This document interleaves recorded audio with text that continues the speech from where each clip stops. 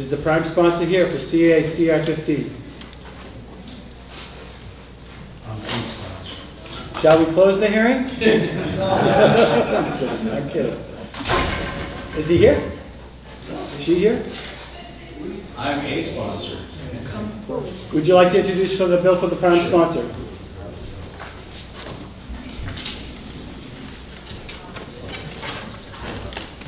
And the floor is yours if you'd like to introduce yourself.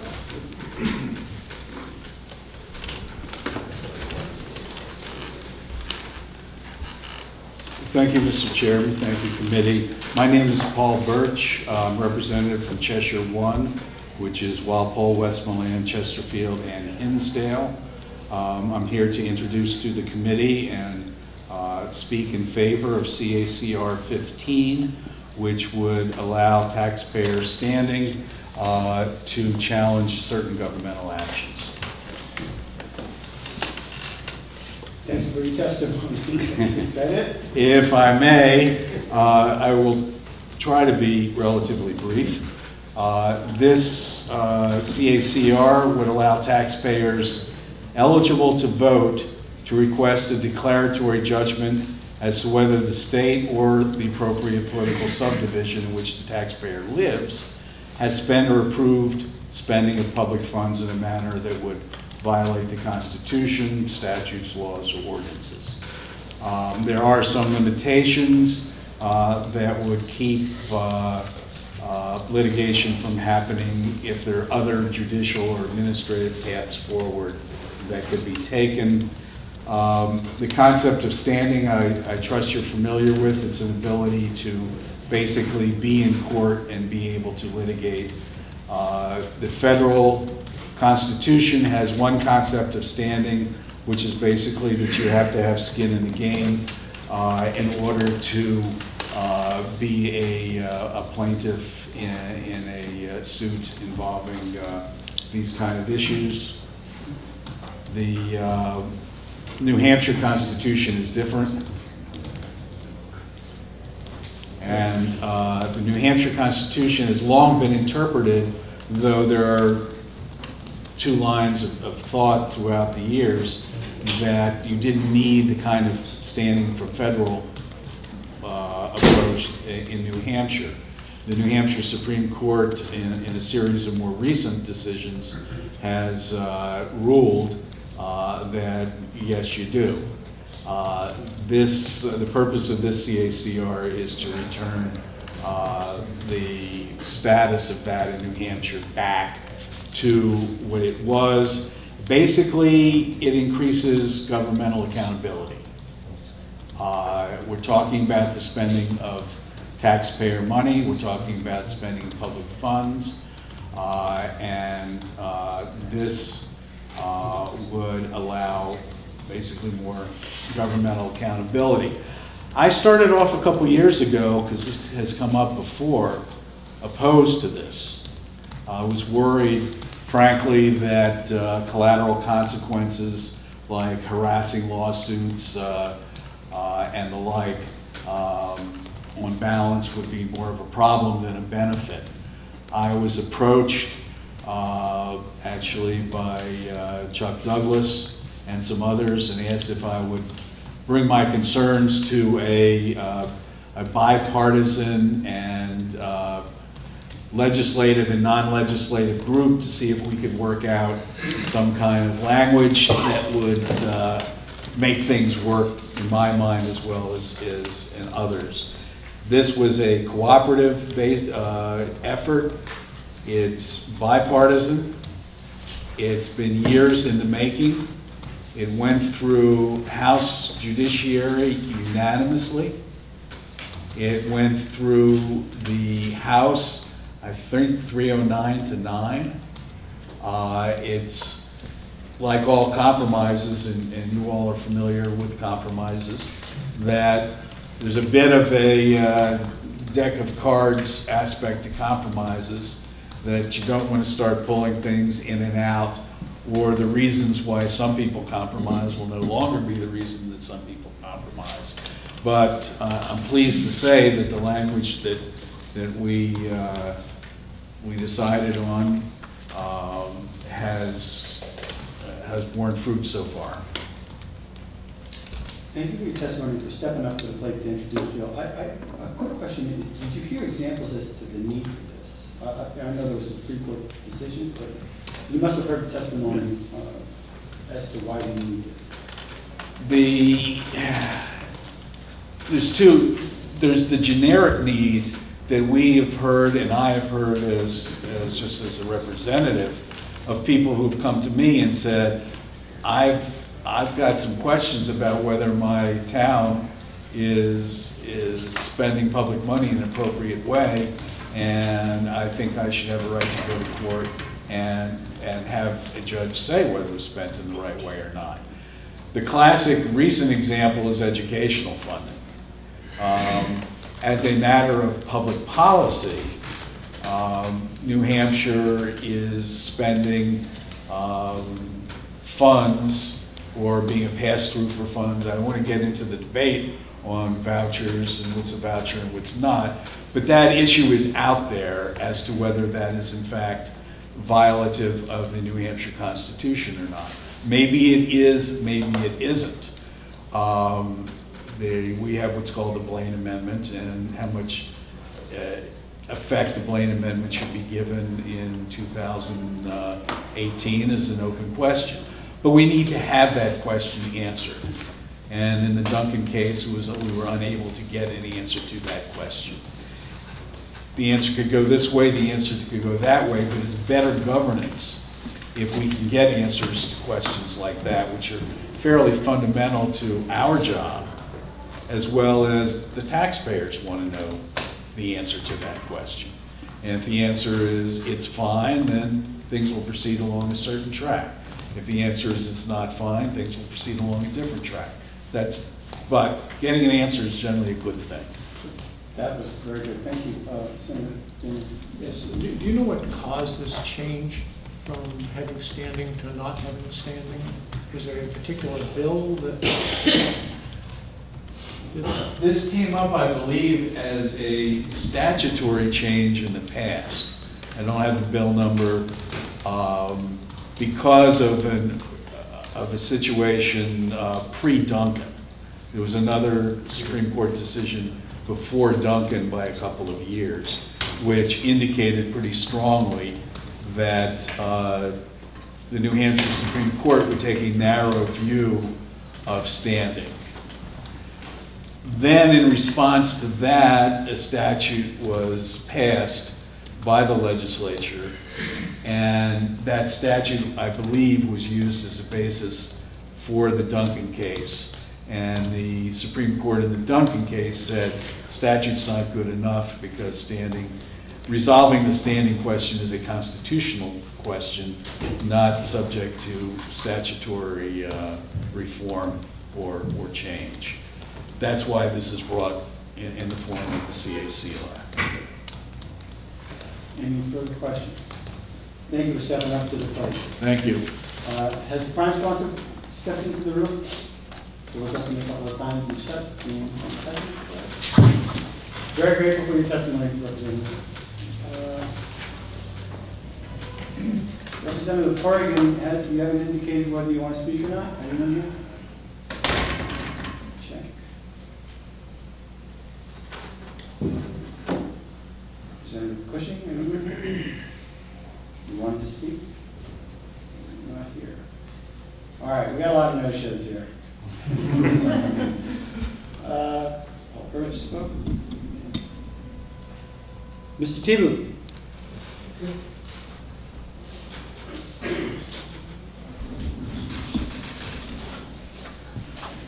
I have the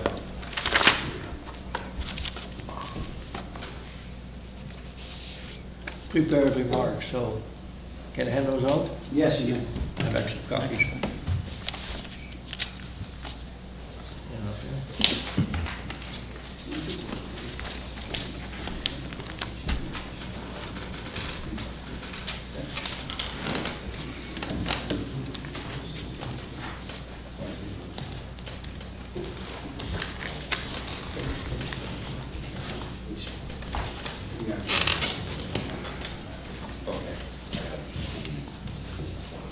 Floor is yours. Before I start, is there a reason why there's a safe back there? Is that a prison? It's basically to let you know that you're safe. I was told there's gold in there. I didn't see any gold. Maybe Geraldo's in there, but that's about it. That doesn't work. Okay. Okay. Floor is yours. My name is Fred T-Boom, and I represent the National Taxpayers Association. I'm from Nashua. 25 years ago, the National Taxpayers, brought suit against the city because our taxpayers group is barred from meeting in City Hall to plan a referendum petition for a spending cap of local government. We prevailed, and any citizen group can meet today in City Hall. We elected the spending cap in the City of Nashua over 24 years ago, which is now coded into our city charter. Last year, I brought a petition to Superior Court, Hillsborough County South, to stop city government from manipulating the city's annual budget for the purpose to evade the spending cap. What I had expected to be a brief 2-hour hearing traditionally granted for writ of mandamus petition for correcting the hearing about wrongful government conduct turned into a series of hearings culminating in a 6-hour hearing in October, 6 months after we brought this writ of mandamus. Following the final hearing and a number of hearings prior, we received a court order asking us to address our standing. And just after hearings are done, now we have to address our standing. And the court quoted Duncan versus New Hampshire. I'm sure it's going to be mentioned here today. It's 166, New Hampshire 62. Soon thereafter, our case was dismissed. Although we had calculated the precise dollar value of our personal injury, the judge stated in his decision, citing Duncan, that he did not believe that we had articulated a personal injury indistinguishable from the injury suffered by all taxpayers in the city. We are now appealing this decision to New Hampshire Supreme Court. But this is why we need CARC 15. We need to be able, as taxpayers, to bring a grievance to court when local government violates the law and engages in wrongful conduct that affect all taxpayers in the community. A taxpayer should not have to see his petition dismissed for lack of standing, like we were, because his personal injury, even though we feel was distinguished, the court felt could not be distinguished from the injury suffered by other taxpayers.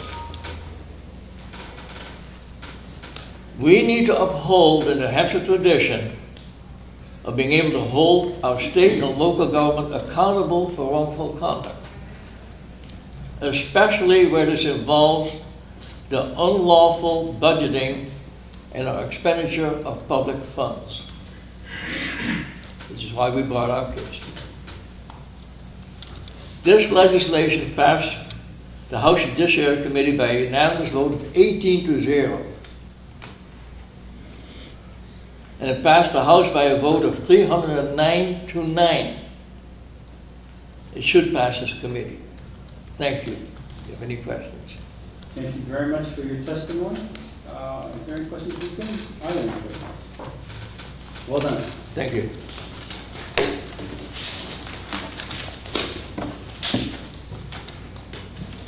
Ed Nally? Nail? No.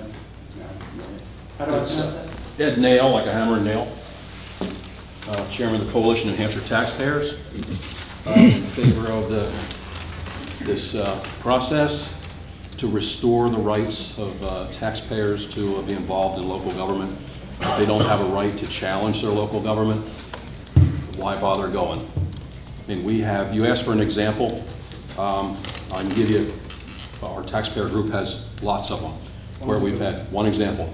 Last year, the Hillsborough Deering School District had a proposal for their, they were going to put a warrant article in their, on their budget for $984,000 to buy 4 portable units and put them together and make $1 million school. The portable units were to be leased. You're not allowed to lease land or lease buildings under our statutes. They thought they'd get away with leasing 4, put them together into 1. Once that's established, then come ask for the money for the electric and for the sewer and the rest of it. So what they were doing was in violation. It's basically a situation with taxation. The mobile units are considered real estate, and you can't get the lease on real estate. Like I said, I went to the DRA, and first they were not convinced, until we went through the statutes one by one. And they said, yeah, we can't allow the town to do this. They leased an oil burner and some other things year before, which is fine, it has a lifespan. But I threatened to, I went to a couple of their meetings and said, you understand that you're putting 4 leased portable units together and then calling them one building. They didn't want to go for a bond. The simple fact that they could avoid a bond by going through leased buildings was their goal. I said, if you attempt to do that, I'll take you to court. And I will draft my case and give it to you 30 days before I file it, and give you a chance, your attorneys a chance to look at it before we go to court. Our taxpayers group's been doing this since the 90s. You know, drafting a case in Superior Court on behalf of taxpayers in the town, trying to find somebody brave enough to put their name on it, and presenting it to them and giving them 30 days to comply and read through the statutes and understand what they're doing before we go see a judge. So, and that has prevented in town after town all kinds of crazy spending and discord. We have 235 little towns and I don't know how many schools where the people that run it kind of fly by the seat of their pants some years and put proposals together like this without an opportunity for a taxpayer, an individual taxpayer, one, basically representing everybody else, to come forward and say, yeah, this is not legal. You know, I don't want this on the ballot. I don't even want to vote it in because it would cause more consultation. Once it's voted in, then people would challenge it again and would go on. So another issue in that same town, we had the portable units they were removing were assessed for like $200,000 a piece. We couldn't sell them for $1. They were towed out. But the assessment for those portable, useless portable units was so high it allowed the school to borrow against the value. That could have been litigated. So there's dozens of little issues in there that violate taxpayers' rights. They're just not sensible. And without somebody in the town, 1 or 2 brave people saying, yeah, we'll come forward as taxpayers and do this, it will cause nothing but harm if you take away the right of a citizen to challenge the way he is taxed. And we still have Board of Tax and Land Appeals, you can go challenge your assessment. You know, that's still there. But the way they do business, and we find in town after town and schools, there's certain individuals that drag us back into court over and over again. So this is, the one problem I see with this is, I would like to see it amended so that when a taxpayer brings a case, that the filing fee is waived. In the town of Windsor, one of our most famous cases, we had to go to court like 3 times under right to know before we discovered that the selectmen had let 22 friends and relatives not pay property taxes for 10 years. 4 individuals in that town spent months rebuilding the town's records from the ground up. We went in and photocopied everything, took a machine in and photocopied everything. 4 people rebuilt Windsor's records. We had no help from the DRA. The state police came and took the records from the town, disappeared. We never heard any resolution to that. No court, no one helped us. It was individuals in the town, and the reason they were empowered was because they had the right to go to court for 91A, and they had the right to represent themselves in this situation. So I would highly recommend that we restore the rights of citizens to challenge in court, the Superior Court, or anywhere, or the state with taxation and represent the other people in the town. That's the way our system's made. To waive what? That's the way our system was. No, to waive? No, it's made. No. You said to amend it to waive? To amend it to waive the $250 filing fee. Otherwise, it's 250, 250 over and over again, you know. We won a right to know case for the ability to bring cameras into their town meeting, we won that. We won another one for documents. It just goes on and on. And there's no punishment for public officials that repeatedly do this, but there is a financial burden on the individual who said, okay, I'll step up to the plate.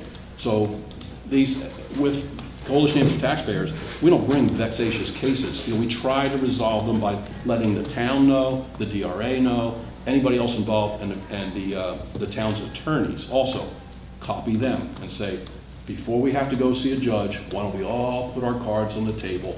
And it works. So restore this right we've always had, and a little cherry on top would be to waive the fees for the court fees, because they do this out of their pocket. If you want to see other examples, I have hand truck loads at the office in Concord. You can come down, I'll show you how they work. Questions from the committee?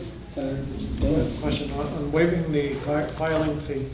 Could we ever reach a situation where somebody just continues to file frivolous suits? Yeah, that has happened in Laconia area, Meredith up there. So there was an individual that was bringing cases, and the court said, okay, you're just bringing cases for the sake of bringing cases, and he had to pay court costs.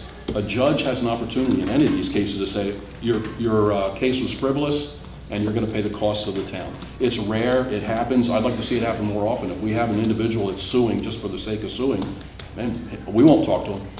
Have a judge fix it right there. That judge has the opportunity to do that, and but I don't think judges have the right to change our right to a redress in court, which we always have.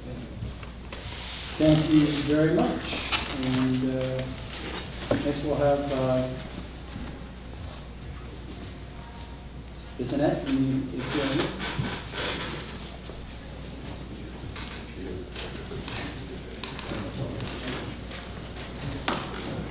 Thank you, Mr. Chairman. I also have. 1 second, real quick. I'm just going to check where judiciary is. I'm waiting to testify there too. So. Oh, I can see. I'll cede my time to Mr. Do you want Zibble. to testify right now? That would be great. I have 11:30. Very Would it be short. possible to testify right after? Yes. Mr. Zibble? Okay, thank you. I'm just kind of going in the order here. So. Don't go far. I won't. Thank you. Very short testimony. Yeah, good morning, members of the committee. Howard Zibble, legislative liaison for the Judicial Branch, and we're not taking a position saying against it, but at least wanted to make sure the committee is aware of two areas of concern regarding the impact of a taxpayer standing. One, obviously, is the potential for increasing numbers of cases, largely in the Superior Court, potentially in the Supreme Court. Should not affect the Circuit Court, but the Superior and the Supreme Court. And the issue there is just resources. For example, the statute authorizes 22 judges in the Superior Court, but we haven't been there in over a decade. During the really bad economic times, about 10 years ago, the resources were capped at 18 judges. Senator Daniels, from his finance experience, is well aware we've been coming and requested to get back to 22, but we're so far at 21. So resources is an issue to open up the courts to suits by any taxpayer. The other is a little bit more subtle issue, and it's one you're probably surprised to hear me raise. It is that a taxpayer standing constitutional amendment could broaden the power of the judicial branch. It sort of sets it up as a super legislator or a super executive, because as taxpayers come who may not have the traditional legal standing, they can be challenging actions of local bodies and legislative enactments that they don't have normal standing to do. And then the courts become a super legislator and a super executive. I mean, taxpayer standing means unlimited and basically unbridled judicial review of legislative and executive action, both state and local, in the suit of any taxpayer and on the suit of any taxpayer.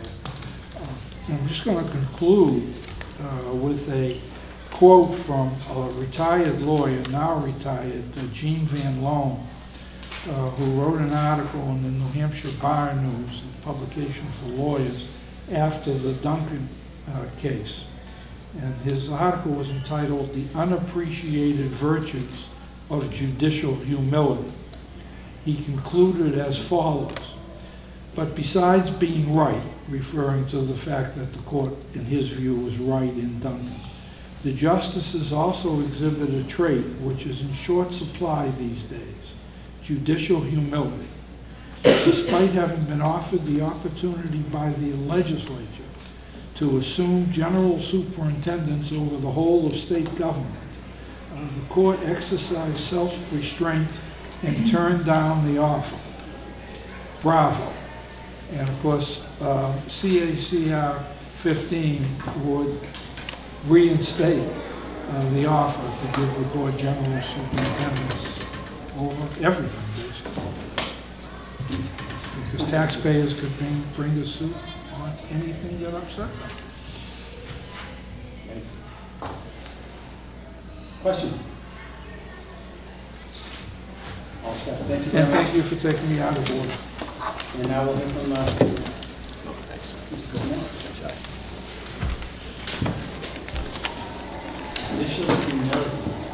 Thank you, Mr. Chairman. I have written testimony as well that I've circulated. My name is Gilles Bissonnette. I'm the legal director for the American Civil Liberties Union of New Hampshire. We strongly support CACR 15, and I think I'll just open my remarks just by addressing some of the things that Attorney Ziebel referenced moments ago. It's unusual, I think, in fact, for the judiciary to be testifying on policy matters. It seems like that's what it's doing here, so I just want to be able to respond real briefly. This is not something that's going to open the floodgates. We had taxpayer standing for about 100 years before the Baird decision in 2010, and then we had it when the legislature reinstituted it in 2012 up until 2015. And so during that 100-year span, it did not open the floodgates to litigation in the state. I believe Attorney Douglas, with whom I've been working on this, has estimates of really a handful of cases each year brought pursuant to taxpayer standing, something that easily could be absorbed by the judiciary, and in fact was absorbed by the judiciary. And the judiciary hasn't pointed out, when they had taxpayer standing, any influx of litigation as a result. In addition, of course, the courts, as was mentioned before, have the ability to cull out early frivolous lawsuits. In my experience litigating against the government has no issue from time to time filing motions to dismiss, which is the procedural vehicle that allows cases to be dismissed before discovery, before a significant amount of resources has been used litigating the case. And I would disagree with Attorney Ziebel that this gives courts unbridled authority. All it does is give the courts the authority that it had for 100 years before the Duncan decision. And there are some limitations, of course, to the language of CACR 15 itself that cabin its usage. You have to be a voter or eligible voter in the state of New Hampshire. So you can't have someone just driving through the state who goes to McDonald's and pays the meals tax, and then gets the ability to sue the state. No, that's, I think, an important limitation that's put in here. And of course, you need to be a taxpayer of the political subdivision that you are actually suing. Another significant limitation that was put within CACR 15. And this has been really the product of multiple years of revision and negotiation.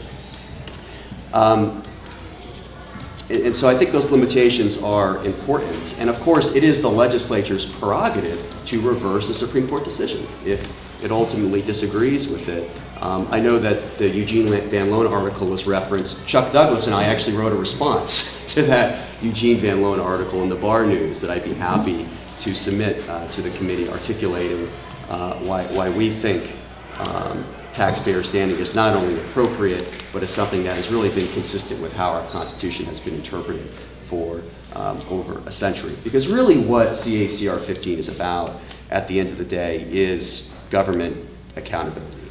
Government accountability on issues that span the political spectrum.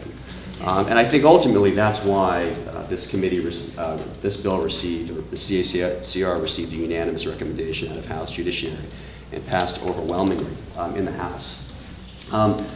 My written testimony, I'm not going to get into the details here, explained the history of taxpayer standing, but I wanted to give just one other example of how taxpayer standing could really improve government accountability, and I'll use a national example. In 2008, Congress ratified and expanded the National Security Agency's warrantless wiretapping program, and this gave the NSA really unchecked power, in our view, to monitor international phone calls and emails. So we knew this program exists, but because it's a secret, we didn't know specific individuals who were targeted by it. So the ACLU and other groups actually went to court saying this is an unconstitutional program, we know it exists, we know there are individuals who are being harmed by this, but that case was dismissed because of lack of standing. So we know that there's a harm, we knew that taxpayer dollars were being used in our view to violate the Fourth Amendment, but because the program was secret and we couldn't identify specific individuals, the Supreme Court dismissed the case because of standing. If a similar program existed here in New Hampshire, we wouldn't be able to bring suit, even though we know that there are injured individuals as a result of the Duncan decision. So to me, that's kind of another example, a privacy example of how taxpayer standing would increase government accountability. This is really an issue about getting people's foot in the door to have legitimate questions resolved by the courts. That's why we have courts. That's their job, to decide hard questions. And with that, I'll conclude my testimony. Any questions from the committee? Seeing none, thank you. Thank you. Read.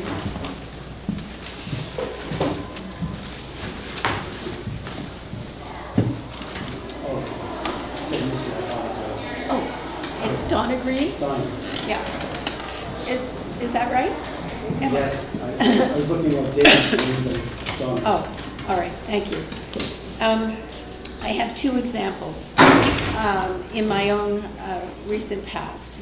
I live in Sandown, and the cooperative school district wanted to close one of our two elementary schools, and the operating money for one of the elementary schools was removed from the budget, and there were two citizen petition warrant articles put on the school district budget to reinstate the funding for the school. Both of those warrants failed. So as a result of the election, there was no operating funding for the school, and the school was to be closed. And that was the will of the voters of the entire district, not necessarily our own town, but that was the will of the voters. However, the superintendent decided to repurpose that school and keep it open, nevertheless, despite two warrant articles and the budget funding being removed. And in addition to, so this involves some consolidating of students to our other elementary school, which was all done through non-public meetings. And so our town, with a neighboring town, both in the school district, the cooperative school district, sued the school district for violating the right to know law because the planning of the consolidation was done in non-public sessions, or at least no minutes and without public notice and without opportunity for the public to attend. And they also sued on the grounds of budget law violations because no means no. There was no funding, so therefore the school should have been closed. So both Danville and Sandown sued the Timberlane School District on these two issues, and they lost on the grounds of standing at Superior Court. They asked for reconsideration, they lost on reconsideration, and they did not pursue this to the Supreme Court. So that's one example where we're not just talking about individuals here, we're talking about towns being able to enforce budget law in a cooperative school district. So towns themselves find themselves without standing to enforce laws. In one of my cases, I was a school board member, excuse me, and I wanted access to detailed information on how the school district default budget was constructed. And Mr. Lehman very kindly represented me, and I'm proud to say I'm one of the few individuals in the entire universe who had standing to prosecute that case, because I, as a school board member, I had to sign an oath to DRA saying that I affirm that the information in this default budget form that we're submitting to DRA is complete and accurate. And because I was denied information on how that budget was drawn up, I could not in good faith sign that. So that was my unique harm that gave me standing in that case. I hope that's correct. I lost the case ultimately anyway, because the judge interpreted the law as not to require detailed information to be provided to me. But at least I did not lose that case on standing. But almost anybody else would have. So there are a lot of people who are very upset with the way their school district or their town devises the default budget. I'm sure you know that. Often the default budgets are higher than the proposed budget. And this upsets a lot of people, but very few people have standing to take that to court. So that's why this constitutional amendment is so very critical. Thank you for your testimony. Thank you. Any questions from the committee? Thank you. Seeing none. And our final speaker, Mr. Chadwick. Thank you, Mr. Chairman. I prepared a handout here for committee members. Good morning, Mr. Chairman, committee, ladies and gentlemen. My name is Ray Chadwick. I'm chairman of Granite State Taxpayers. You've heard mention already of a variety of instances where taxpayer lawsuits would be appropriate, in fact, even one would say necessary. In my handout, I've given you an overview. I'll just hit some brief summary remarks here.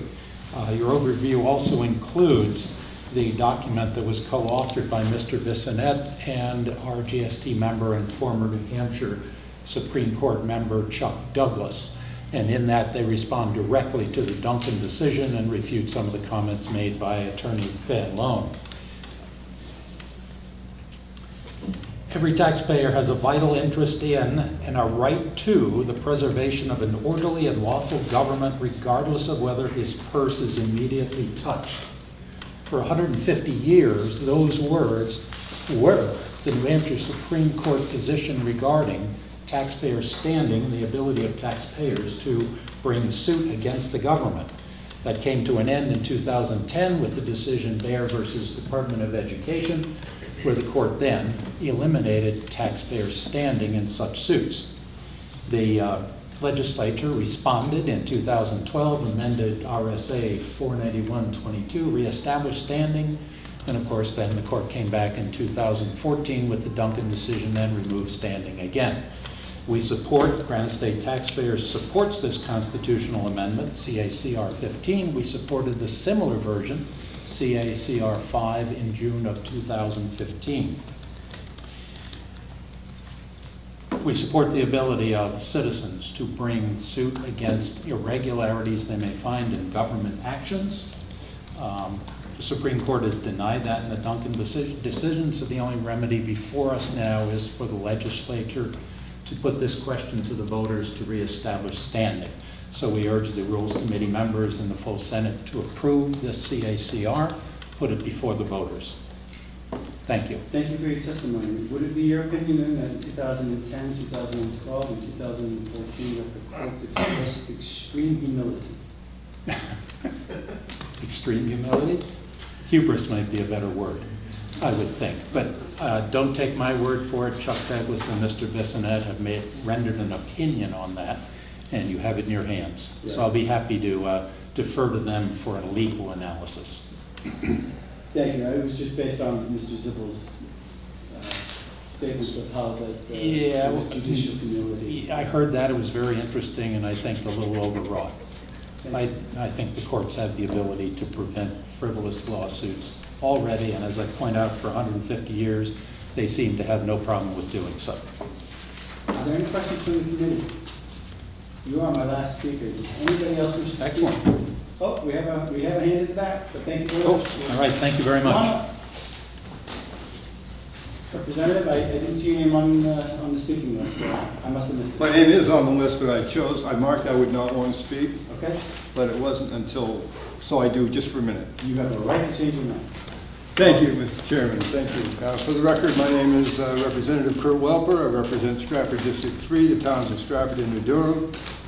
I was one of the 18 members of the judiciary and the 309 members of the House who supported CA-CR 1615. However, I have two things to say about that. One is this. I support this because our Part 1, Article 8, to which this is amended, is about accountability of government. And in the immediacy of governmental action, the only accountability that can be had is to the courts. To wait for 2 years or 3 years, depending on whatever, for an election, to change out officers is to subject the citizens to illegal government activity with no recourse. That's an atrocity. As Madison said, we have a right to our property and a property in our rights. And when our rights are being violated, as Representative Birch talked about earlier, when he said you had to have skin in the game, I would say my rights are the skin. Simple as that. And so I highly encourage you to pass this in one form or another, which brings me to my second point.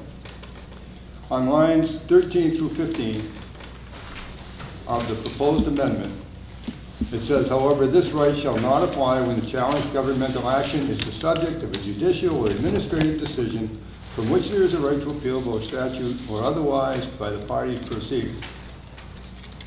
I see those as two completely separate and distinct ideas. The first idea being, up down through line 12, that the taxpayer has an inherent, essential, you've heard this before, natural right to hold the government, to coerce, if you will, the government to obey the law.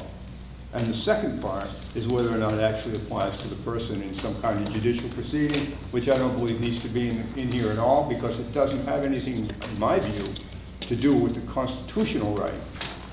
It's strictly an administrative procedural right. So, with that, I would suggest that those lines be removed. But I would support this in either case, as I have already. I just think it would be better. Thank you for your testimony. Are there any questions from the committee? Could you say again the lines that you would... 13 through 15. The sentence beginning with, however, this right shall not apply.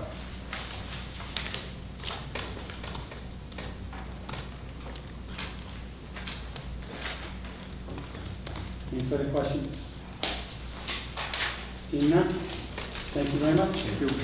Going once, anybody else want to talk? Going twice. Going to close the hearing. And I wanted to object this, but we're missing Senator Bradley. Hang on 1 second.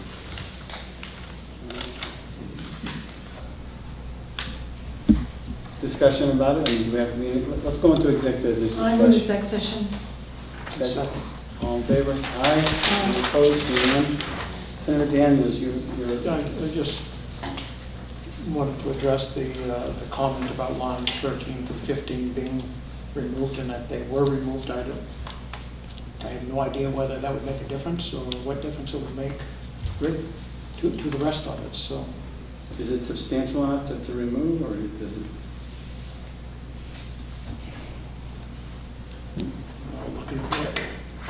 What's that? I think that the purpose of that sentence is to avoid a litigant, say in an administrative proceeding, from opening up a second front in a war and going to court and alleging that the administrative agency or a municipality is acting outside of its statutory authority while they're still in the process of litigating whatever the underlying action is. Because presumably, you have a right, if an administrative agency is taking action, you have a right to argue to them that they're acting outside the scope of their authority. And if they say, no, we're not, you can appeal that to the Supreme Court. So I think it's to make sure there's all the litigation is happening in one forum at one time. Senator Clark. So my question is, in reading this, it doesn't ultimately prevent the public or individual taxpayer to petition the Superior Court. It's just a question of at what point in the proceedings, if there's some other action already in place. Is that correct? Correct, and I think my sense of it is, I think that's right, and my sense of it is that this taxpayer standing provision creates a venue for a taxpayer to challenge government action, but not a defense to a government action against a person. So if the government has initiated an action against somebody, this doesn't come into play. If somebody is a taxpayer and sitting there and is saying, hey, Selectman, what you're proposing to do is illegal, then that's what this is supposed to ensure that taxpayers are able to do, prevent the government from acting illegally, apart and aside from instances in which the government is directing its action at you individually. Follow up? Follow. So would your advice be that we keep that language? My advice It's is not an impediment I would to the purpose of this, that it does provide clarifying correct. language. That's how I see it. Any further discussion for now? All right, we're gonna close the hearing in exec. Do I have a motion to move out of exec? So moved. Second. All in favor? Aye. Opposed? None, and we are done for the day. Thank you.